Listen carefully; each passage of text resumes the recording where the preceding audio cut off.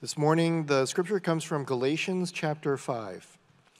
Now the deeds of the flesh are evident, which are immorality, impurity, sensuality, idolatry, sorcery, enmities, strife, jealousy, outbursts of anger, disputes, dissensions, factions, envying, drunkenness, carousing, and things like these, of which I forewarn you, just as I have forewarned you, that those who practice such things will not inherit the kingdom of God. But the fruit of the Spirit is love, joy, peace, patience, kindness, goodness, faithfulness, gentleness, self-control. Against such things there is no law. This is the word of God. Today's sermon title is Constraint for Freedom. Sounds counterintuitive, but it is a true, and it's a very simple message today. Someone asked me, how do you know if someone is saved? Short answer is, nobody can tell except God.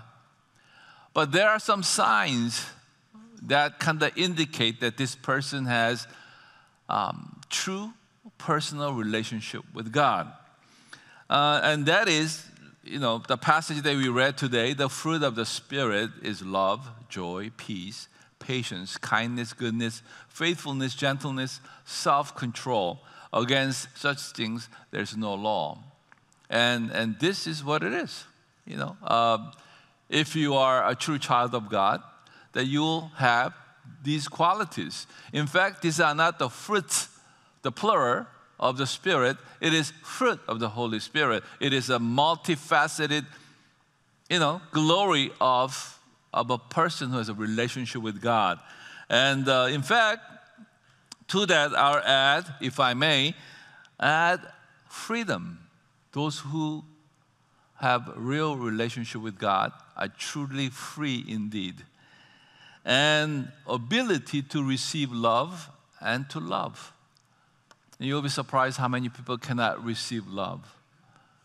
They'll love and serve and all that, but they're unable. Sometimes because of other issues in their life, sometimes they're just plain arrogant. They don't know that, but that's why some of that. And then restfulness. People who are at peace, no matter what they go through, whatever circumstances are, I guess the base point is peace. And those are some of the signs. And those who are not saved, basically is what we read in the front part, and this is all these things, immorality, impurity, and all that. And in fact, I want to make this very clear to you. This is not something that you commit once and then you lost your salvation. That's not what he's talking about. If you continually walk in that path, in other words, your lifestyle can be described in this way, then you don't know God. In fact, it says they will not inherit the kingdom of God. That's simple. And no matter what you confess, no matter what you profess, and yet your life is characterized by these qualities, and you continue in that, then you don't know God and all. Last weekend I was at the New York and Philadelphia, and had the privilege of ordaining a couple of pastors, one in New York and one in Philadelphia. And I really enjoy that. Good to see these young pastors coming up and taking ministry very seriously and all that. And I arrived Friday night in Manhattan, and they put me in a hotel nearby church. And I know it's not a cheap hotel because anything in Manhattan is north of $300 a night, right? And it's one of those hotels that, oh my gosh, if it had been somewhere else, this would be a condemned building here. And so it's a small room, and they have the heating unit or cooling unit in the wall, and they installed it so poorly, it has gaps all around it, right? And so you can hear the noise. I was on the 5th floor. I can hear the noise from ground floor. They're arguing and fighting. And, the garbage trucks all night and the, ambulances and all that kind of stuff. Well, I didn't sleep, right? and I came down for breakfast. It's already gone. It's just a little bit, and it's just all the crumbs left. It's not a good start. I was like, and then I'm walking to the thing, and the noise and all that, people fighting for parking and all that kind of stuff. By the time I got to that church, I was already upset. And then I was hoping to get some decent pastry. They said, we'll have breakfast. If you don't have it in the hotel, don't worry, we have it. Got there, it's sad. So I turned to the pastor and say, yo, you don't have to live like this. You know? And that's my message today. You don't have to live like this. Because I know many people come to church. I'm telling you, you don't have to live like this. Because they don't get the full benefit of what Christ has done on that cross. Conceptually, they think they do. But the quality of their life is bound by the world. They are not free. They're in chains. Their character, their anger, frustration, fear, worry, jealousy, lust, addiction, arrogance, and all those things prohibit them from experiencing what Christ shed blood to set us free for. This is a serious matter. It's not something that, well, I wish, all that. No, Jesus has promised us abundant life. Now, abundant life is not just having enough things and not worrying about. No, that's not.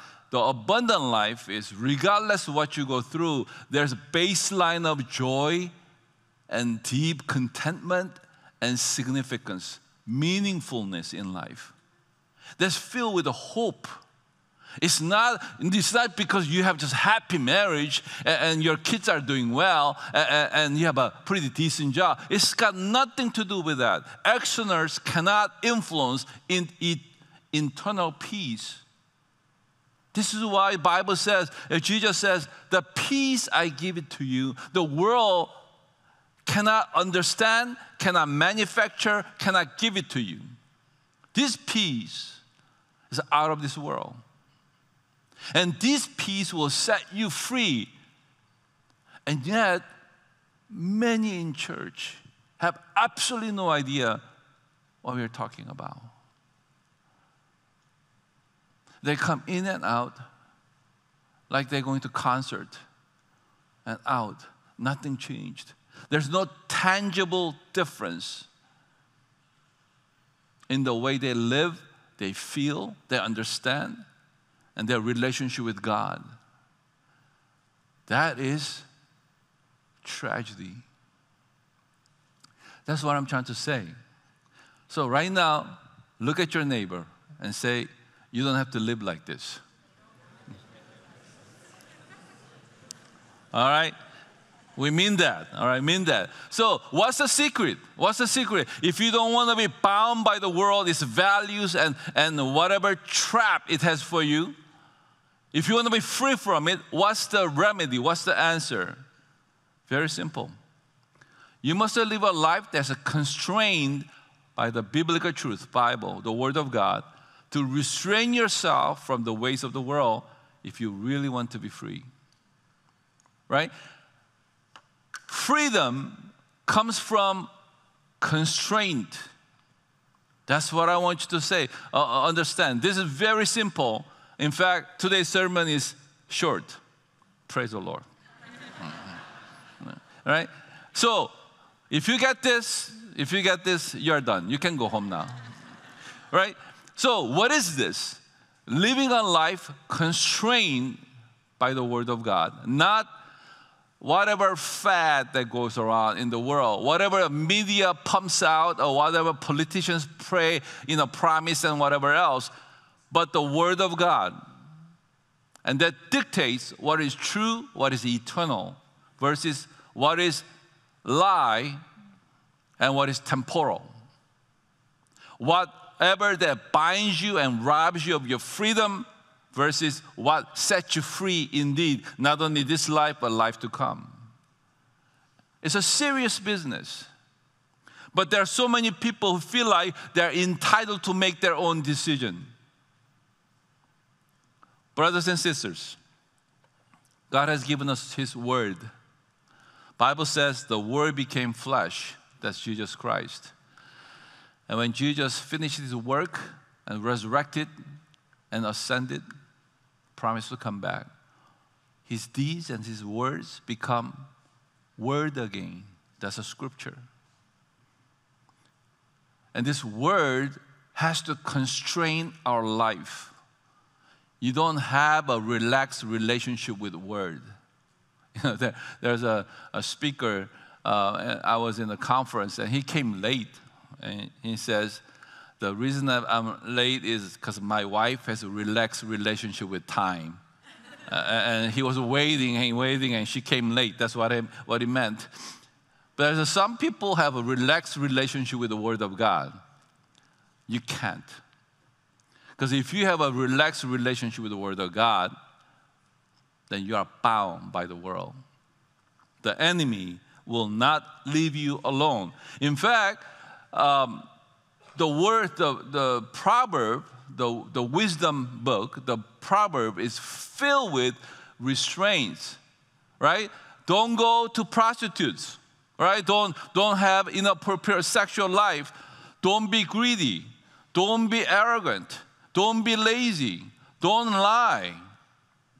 You don't live life the way, whatever you want. You want to, do all that. Have a boundary and restrain yourself in it. Why? Because by the Word of God, you're to live His truth.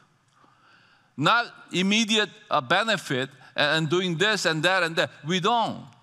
We don't measure life because of a utility. Well, this guy's smart and has a good job. No, if this guy's handicapped and he cannot do anything, it's no value. No, it's a sanctity of life. This baby is inconvenient. I can just get rid of it. No, you can't. See, all these things, the world is telling you, you have the right. You have a right to choose your gender. You don't. There's no reassignment of gender. Gender is assigned by God, the Creator. And how dare you go around and say you can do that, and that's a lie. Then that is not only a lie biblically, it betrays human collective wisdom of thousands of years. There's no impact study done. There's nothing like that. But the whole world, the United States especially, is doing that. And people still running on the platform of having unlimited abortion until first breath. That's ridiculous. Only country that does that is North Korea, and not even China. China, the husband's permission has to be there to have abortion. United States is doing weird things that the whole world has not witnessed before. And yet we are so proud that we are cutting edge of something. See, those kind of things. We are constrained by the Scripture, the Creator of life. The sanctity and value of life is His. He is the Alpha and the Omega. He's a beginner, He's an ender, He's a judge. We have to stand before Him after this is done. And how dare, even in church, they try to redefine what life and what is not.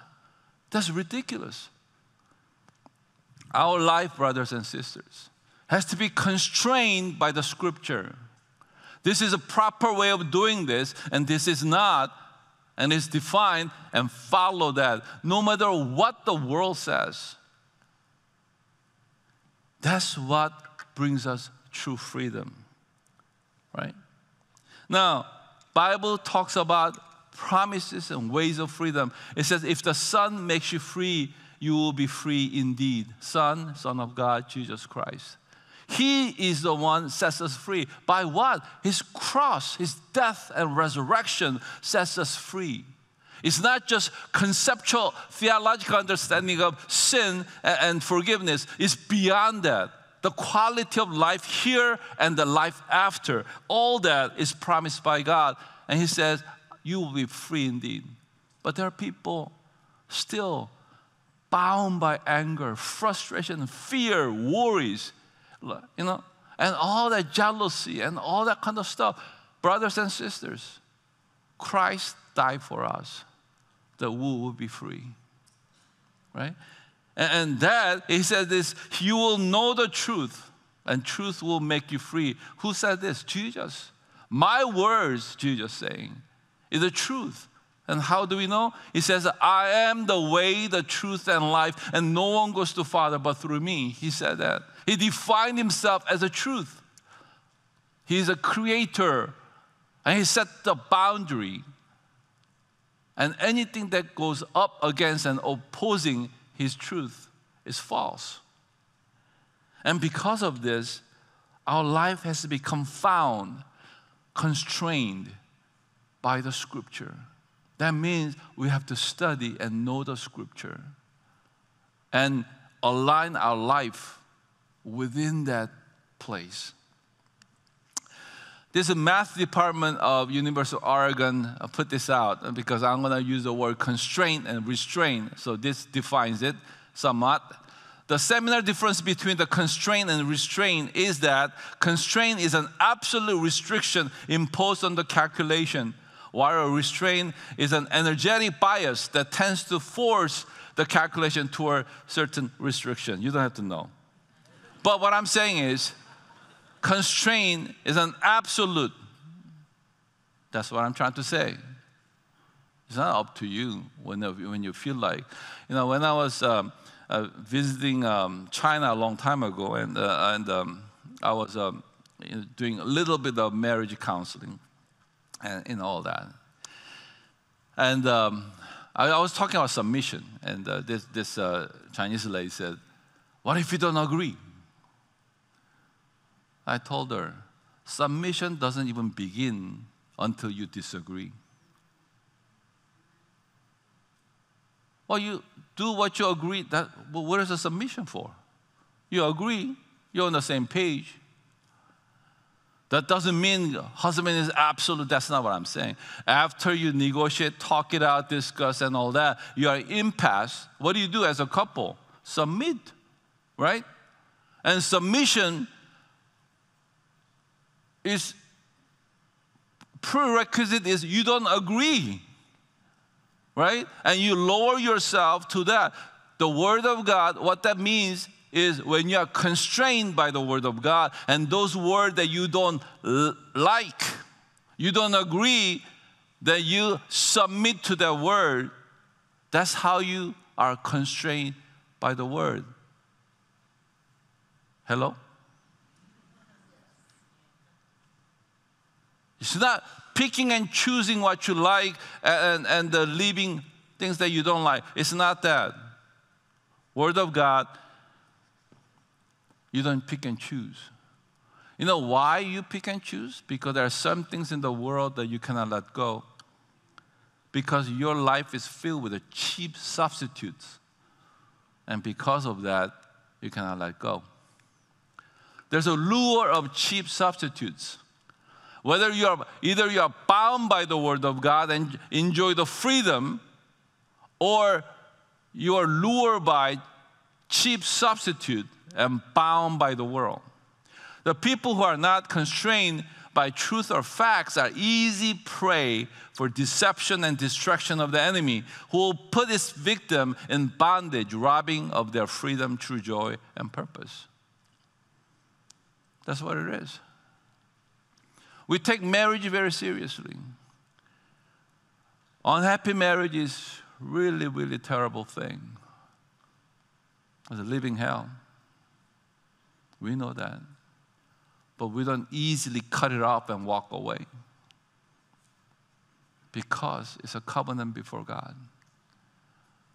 It's very painful. But we suffer because we are constrained by the Word of God.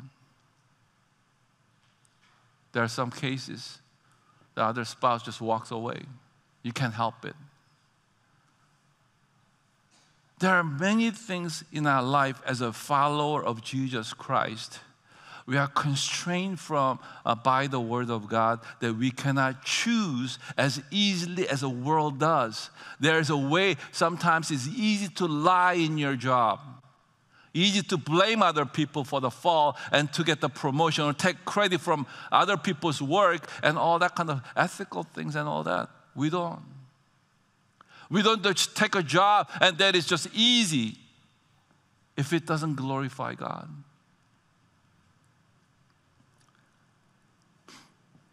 This is why I say to you, some of your parents heard me again and again, your children's extracurricular activity possibly position your child for better school. That is not as important as your child consistently attend the groups here and grow in their faith. And that will serve them rest of their lives.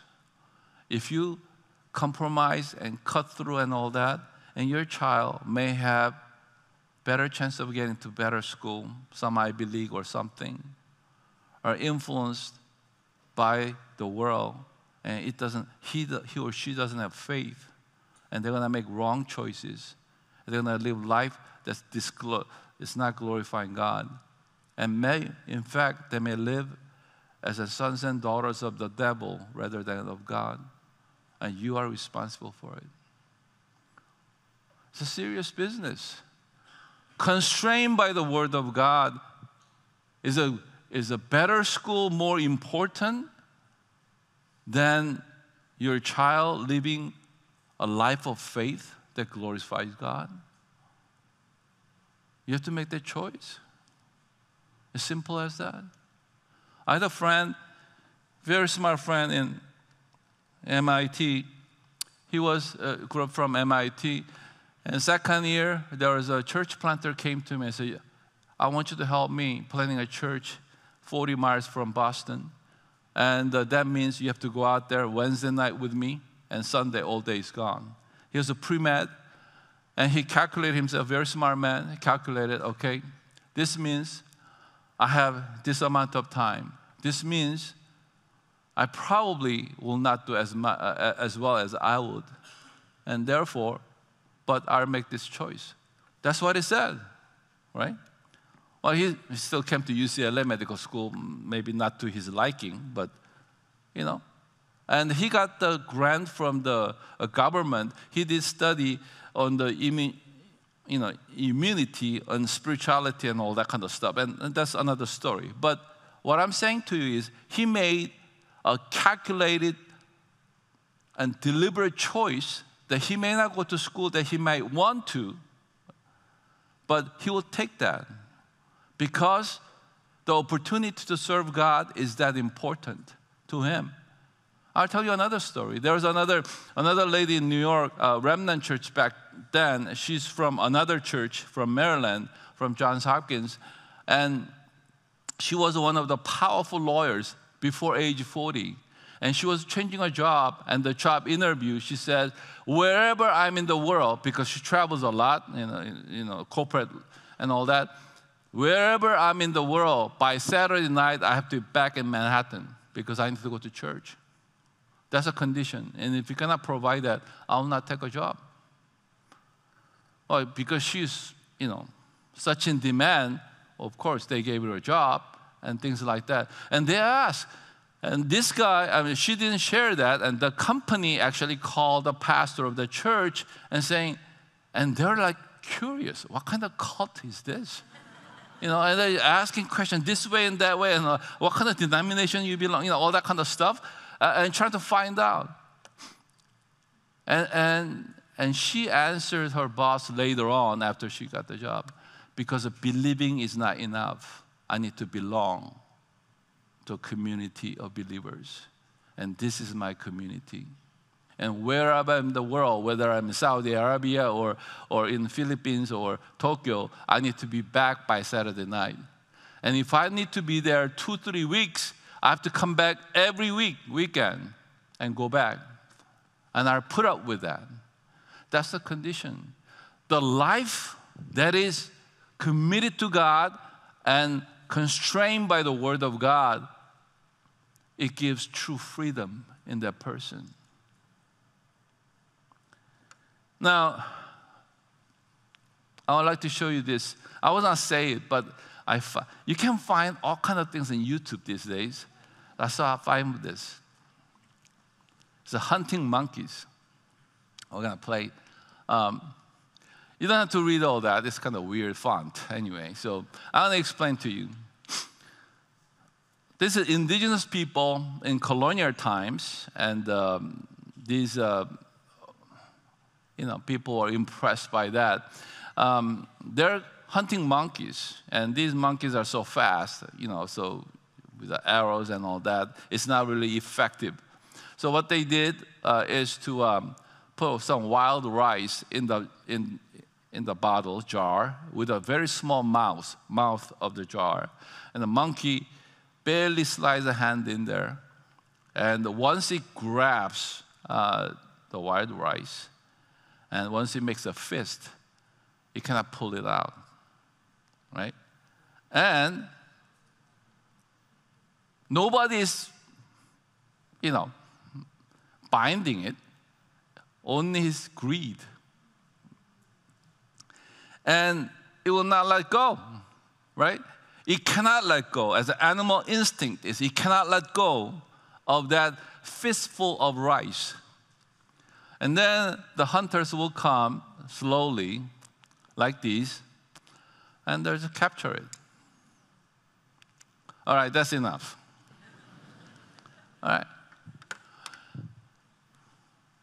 What is this fistful of wild rice are you holding on to that's causing you to be captured by the enemy and become his prey?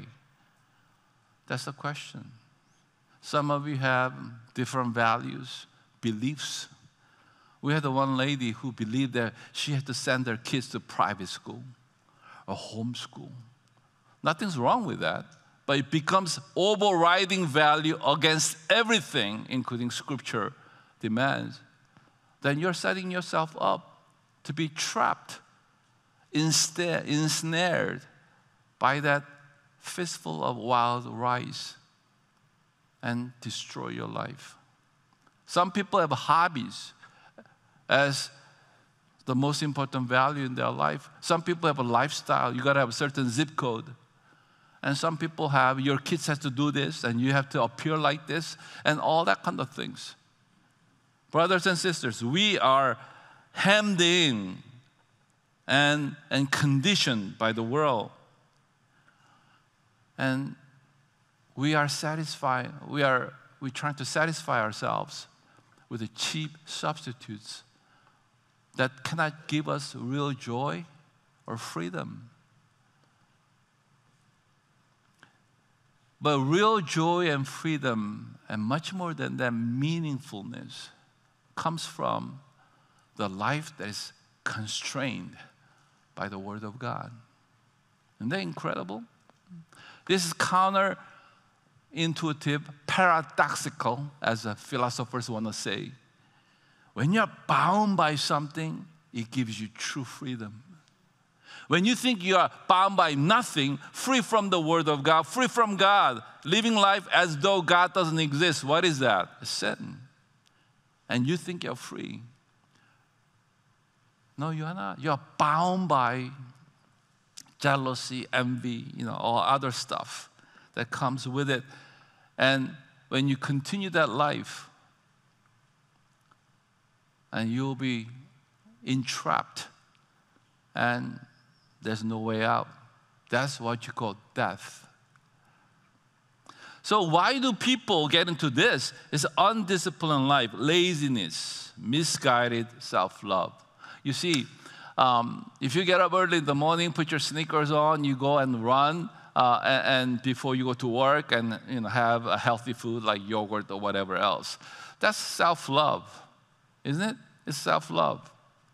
But if you lie in your couch and stuffing yourself with the potato chips and playing this with a StarCraft or whatever game for 3 o'clock in the morning and miss the morning service, what is that? That's self-love too. Gives you joy, pleasure. One is stupid self-love. One is smart self-love. Right? Both of them give you comfort or something, but one destroys you, one builds you up. And the laziness, the undisciplined life is unhinged or decoupled from biblical values. Feeling like you're truly free. You can do whatever. And there's some couple of guys and said in the ministry, and they rather drink heavily, and they said, hey, you shouldn't be drinking, especially as a Christian leader and all that. Some people do, but I'm saying to these guys close enough, I'm telling. And he says, hey, we are free, This is the liberty in our faith.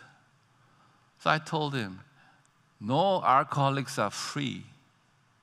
They're not free. They don't drink because they are free. They have to drink. That's not freedom. Life that is constrained by the word frees people from the bondages of cheap substitutes for true significance and lasting happiness. I don't know what holds you back. I don't know what your wild rice is, but you have to let that go. And if you don't let that go, you're ensnared by your own greed, own arrogance. We are living not in the time of lack or hopelessness, but of abundance. Infinite possibilities. There are more people educated than uneducated in present time, more so than any other time in human history. But we have more people suffering from mental diseases, hopelessness, addiction, suicidal things, and all that. Why is that? Because we thought we are so smart, we can chart our own ways. If we can do that, God would not have given us His Word. We can figure it out. But God has given us His Word so that we may follow it. We may live it accordingly. It's like Olympic athlete. Olympic athlete, you see them like figure skating, twirling around, gymnasts, swimmers and divers, tracks and all that. Things that we cannot even imagine achieving it. They have such freedom, such, performances that we can't even think about. That doesn't come free. Olympic athletes, they cannot eat whatever they want to eat. They cannot sleep whenever they want to sleep. They cannot have a social activities, whatever they want to do. They have a very confined lifestyle. They're disciplined. That affords them the freedom on the ice or water or track field and whatever else. Spiritually, same thing. If we don't have mindset that is constrained by the Scripture and you're loyal to submit to that Scripture rather than things of the world, then you can perform. And when you perform, you're going to have a freedom like never before. That's what it is. Don't have a relaxed relationship with the Word of God. And you do whatever is convenient, whatever is expedient, whenever you want to pick it up, and that kind of things. That is not lordship of Jesus Christ. Lordship of Jesus Christ means He has an absolute constraint over your life. That's what it means. That's why many are not free because they are not constrained by the Lord. Second is, I'm going to talk, preach about addiction and all that some other time. I'm just, going to just skim through it. Addiction basically is manifestation of hopelessness. It's cheap relief. I remember one time I was ministering in downtown LA, Skid Row, and one of the homeless folks I was ministering to, I got to talk. Very articulate fellow, and he looked a little different, and we talked. And I don't know whether to believe him now and whatever, but he said he used to be a lawyer in Beverly Hills and a pretty good life. Right? As I had a happy family, good job, whatever have you, I have all the toys. So I said, what happened to you? One word, hopelessness. I don't know why. He said, all of a sudden, this is it? And he got into cocaine. And he lost his family. He lost his practice. He lost everything. Ended up in the Skid Row. So what caused you? And he said, cocaine is not the problem. It was hopelessness got me here. Cocaine was a cheap, convenient relief. My real problem is I have nothing to live for. He found that out too late. It breaks my heart. Some believers are hopeless. They have nothing to live for, nothing to die for. Because their faith is only to help them to live a little more convenient life, a little bit more comfort. That's not what Jesus died for us. He died so that you may be free, that we have abundant life. He promised that. You need to fight for that. That's your right. And that comes through a life that's constrained by the Word of God. Let me just briefly go through this. Addiction is a cycle, no matter what it is, whether it be substance, behavior, relational, whatever it is. There's a triggering event, something that triggers that habit. And then you have habitual things. It gives you relief, cheap, temporal relief. And then it goes back to the same void of the emptiness, regret, and hating your life. And going there. And then some event will trigger again. And then you just like the animal there trapped in that cage, you go through the same thing. And by the time you come through the cycle once again, you feel worthless and more that, whether it be gambling, whether it be alcohol, whether it be sexual, whether it be other things, even workaholics, the relationships and all that. That same thing go through. Do you think they are free? No, they are not free. We know that.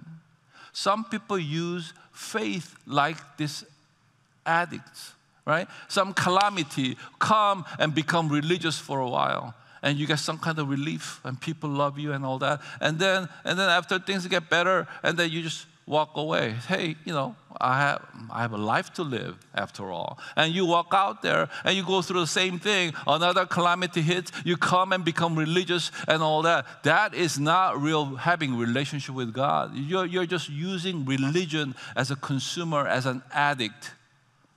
The shot in the arm. That's not faith, brothers and sisters. But people do. Church filled with those kind of people is not a church. That's why many are not free. That's why I'm saying you don't have to live like that. Jesus Christ, the Son of God, bled, died to set us, not only deliver us from sin to forgiveness. That's basic. But you know in encounter divine exchange, a lot more than that. enough for each and every one of us to live an abundant life that He has promised. It's tragedy that what He has accomplished is being used so little by a small group of people. This is for everyone. This is for everyone to enjoy and to experience. Right? Let me just go quickly here. Third is, why are we not constrained by the word? Because we are bound by a lie. And this is the one I'm really serious about, because look like every day through media and all that, there's lies are being pumped out everywhere and all that. I'll speak some other time. Socialism, brothers and sisters, is not only inconsistent with the Scripture, it is opposite to that. In fact, FDR knew about this, and he says the communists hate us because democracy, he says, democracy is basically Christianity. And there are a whole bunch of people in our political system, they're pushing for this kind of things and saying equity and equality. And you know how empty those things are turning out to be. All kind of falses and lies and corruption and all that kind of things. It's same thing in China, same thing in Russia. I've seen that firsthand. And those things that the young people are being sold to all the time. And this lie, brothers and sisters, the worst book that ever written is by Karl Marx, is Das Kapital, the Capital, and the Communist Manifesto. That literally killed hundreds of millions of people and more hundreds of millions of people in misery in last century. It hasn't even been 100 years, and we are revisiting that in United States of all the places. And so when you walk away from the Scripture, you are bound by the lies of the world. And that's what's happening exactly. Why? Because of arrogance. We know better than the Bible, the Word of God. That's what it is. I remember there was a young lady when I was in college, and people trying to witness to her and all that. And she's so arrogant. You just, rebuff them and all that kind of stuff. And third year or something, she disappeared. And we were saying, hey, what happened to her? And all that. Later on, we found that she joined the cult.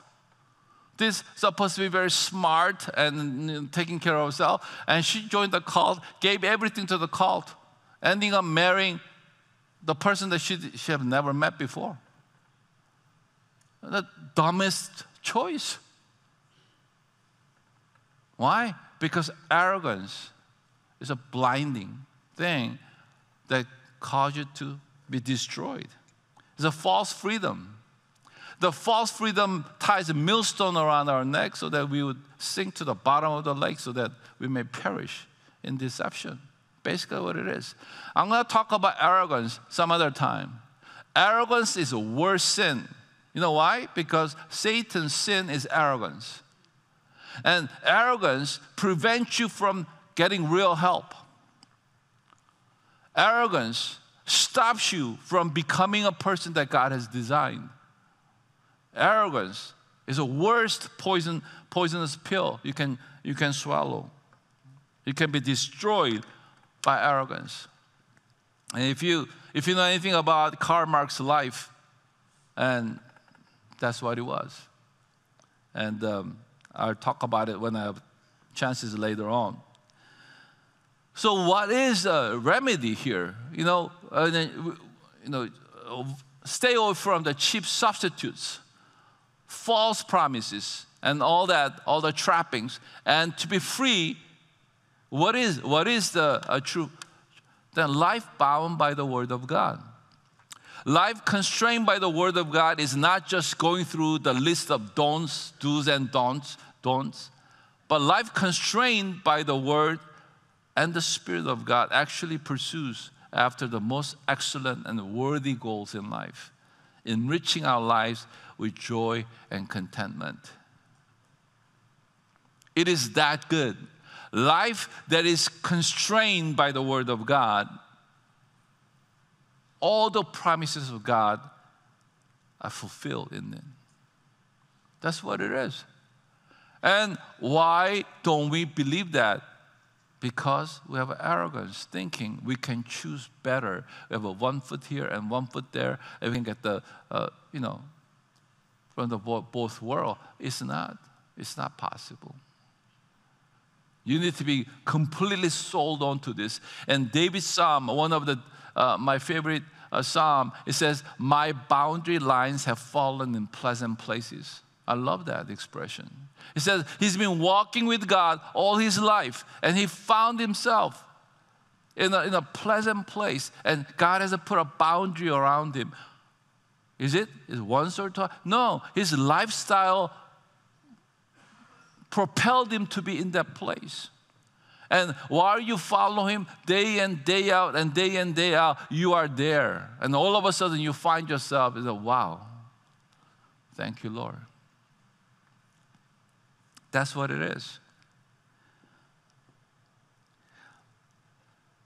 And the life that is constrained by the Word of God forces us to do things in a proper way. We think we love. One of the things that we ask our, those who join us from other churches and whatnot, is that when you first come, please don't do anything. Just receive. Receive first, right? Take a rest and receive. That's very important. Don't come and just serve, right? That's not. Because our faith starts from rest. Other religions say you work hard and you do that and that you are good enough, then you can rest. No, our faith starts from rest, receiving from the Lord. And when you receive, then you can give. Don't give out of empty tank. Because when you're trying to do it, because your love confined by the world is distorted. And that love seems like you're doing something, but at the end, it's not going to help. Isn't that right? As parents, we try to love our kids, but when we love our kids with our own brokenness, what do we become? We become helicopter parents, smothering parents, trying to insulate our kids from every appropriate sufferings. And at the end, what do we make? We make spoiled brats, kids without any initiatives, kids with a whole bunch of entitlement, as if life supposed to serve them. That's the product we create. And that's wrong. So, see, love of God, when it's properly given, you build that person up. That person becomes interdependent with you. That's the word they use. That we appreciate each other, but we are not depending on one another. But if you love with a worldly love, what happens? The one who received love become dependent on you. Every time they have a problem, they call and they come and they expect something from you. That's not biblical love. Some people, you have a codependency problem, will think, wow, I'm gratified because I have, they have need of me. That's sickness. Isn't that right? Biblical love makes you strong and be able to stand. And they don't call after you. They don't seek after you every time they have a problem. That's the fruit, the bitter fruit of worldly love. But we think that's love.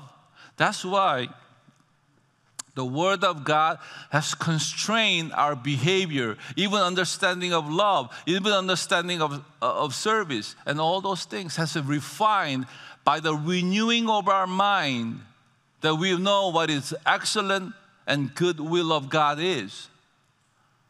Without renewing of our mind by the Scripture, we can't. And that's why we end up pursuing, when our life is constrained by the Word of God, we pursue excellence. This is why Philippians chapter 4, says, finally, brethren, whatever is true, whatever is honorable, whatever is right, whatever is pure, whatever is lovely, whatever is of a good repute, if there is any excellence and anything worthy of praise, dwell, live, abide on these things. Right? That's the end point of living life that's constrained by the Word of God. Not compromising, not choosing whatever is convenient or expedient. That means you cannot say certain things. That means you cannot do certain things because the Scripture guides you in that matter. That will lead you into true freedom and abundant life. Let me finish with this. This is a love differential. And a lot of people, once they understand the gospel, and understanding gospel and actually receiving and living gospel is different thing, right? It's knowing about God is not knowing God, right? Knowing about God is not having relationship with God. It's conceptual understanding, but it has no power to change your life. You have to know God. You have to experience God, right? And our faith, it begins with not from the goodness of your heart. So I know the truth, therefore I'll do this. Out of the goodness of my heart, my goodwill. That doesn't count. That's a fleshly product. God is not interested in that. The first thing that needs to happen is to be loved by God. You have to feel that love. You have to be overwhelmed and shocked, dislodged from your whatever is normal to you, that you have to be moved and shaken by the love of God. That love of God causes us to love God. No man or woman can love God on their own. It has to start from Him. So if I can say, love of God initiates love of God. God's love toward us initiates our love for God. That sets us free from all bondages and deception. Now that places us in the right place of submission to His Word of God, because we now trust Him, not with head, but with a heart.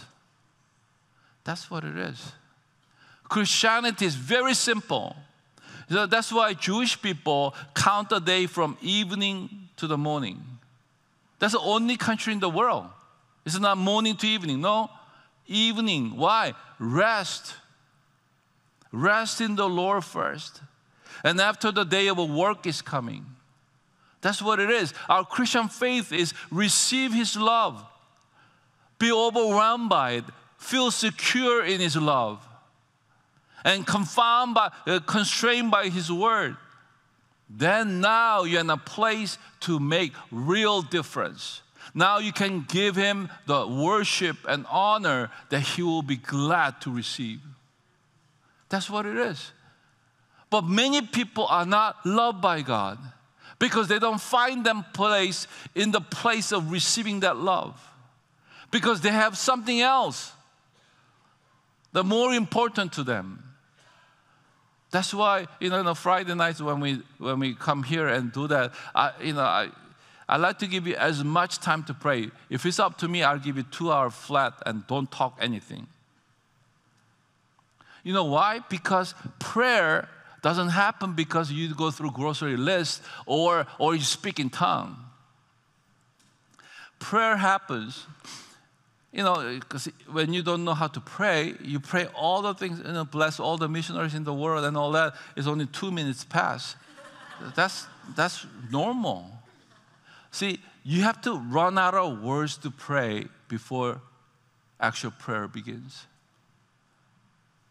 So your mind cannot concoct any more theological or whatever, or your emotional need things to pray.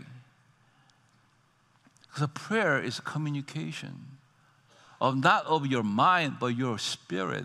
And your spirit, so you have run out of things that you can create within yourself. And to be in that place of boredom, your thoughts coming back and forth, and you're trying to stay in the spiritual concentration. That's a muscle through which you can receive His word. So if you have not been bored and run out of things to say, you're always busy, somebody telling you what to do, and all that busy, you haven't prayed. You made a whole bunch of noise. But when you come to that place, and Lord, I don't even know what to pray. This is not something that I can make it up. Speak to me. That's why the Bible says, be still. Know that I'm God, He says. Without that stillness, we cannot know. That's why. That needs to happen. It's just religious activities, and it sounds good. This is what everybody does, and that's not what it is. I want you to be really blessed. That's really bottom of my heart. I want you to have abundant life, true freedom, not hemmed in, not squeezed in, not trapped or under bondage of any kind. What Christ has provided on the cross is truly yours, all in all. In order for that to happen, live a life constrained by the Word of God. Don't choose, don't submit. Submit to the Word of God. One of the things that I do daily for about 39, almost 40 years, is have a quiet time before the Lord. I don't compromise on that because they're my lifeline. I meditate on the Word of God. I take journals. And that sustains me. No matter what I went through, that gives me peace. And that's what I want you to have in your life.